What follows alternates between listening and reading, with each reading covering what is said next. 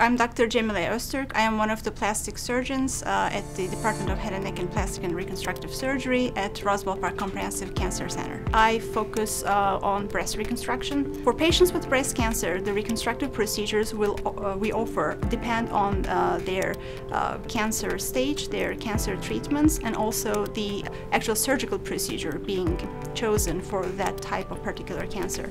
Implant-based reconstruction is the most commonly performed breast reconstruction, both at Roswell Park as well as in the nation.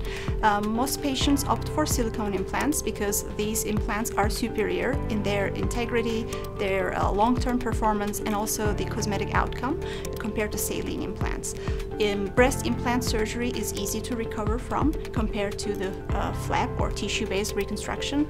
It has a shorter downtime and also limits the surgery to the breast area without creating any donor sites for tissue harvest.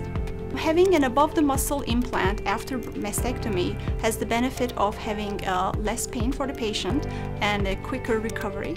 And also we are able to establish a breast shape that mimics the previous cup size or previous breast shape. This type of reconstruction is the most recent innovation, I should say, in implant-based reconstruction, which traditionally has been placed underneath the chest muscle in the past. So we are able to offer this technique for almost all of our patients who are undergoing a mastectomy. Our above-the-muscle reconstruction also they have improved outcomes even after radiation, as the muscle is not disturbed and not involved with the contractures that typically occur after radiation-related injury. Most of the time when patients have had radiation in the past, we are offering them tissue-based reconstruction, which could come from their abdomen, from their back of their chest wall, or from their buttocks or thighs.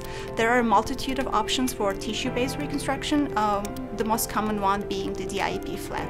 This type of reconstruction requires expertise in microsurgery, and all of our plastic surgeons at Roswell Park are trained in this area. We are able to offer this complex procedure for immediate breast reconstruction, either at the time of the mastectomy or as a delayed option for patients who have not had reconstruction before but who would like to pursue this later on. So, other procedures we employ for breast reconstruction is nipple reconstruction, nipple areola reconstruction. These can be performed with the patient's own tissues, or they could be performed with tattooing. For patients who have large breast cup size, if they are interested in having a nipple-sparing mastectomy, there's a technique we employ that is called a pre-mastectomy breast reduction, where we can reduce the breast or lift the nipples up to their appropriate position prior to a mastectomy in an effort to save the nipples in the future for the nipple-sparing mastectomy. We are able to offer reconstructive procedures to patients who have had their cancer treatments elsewhere.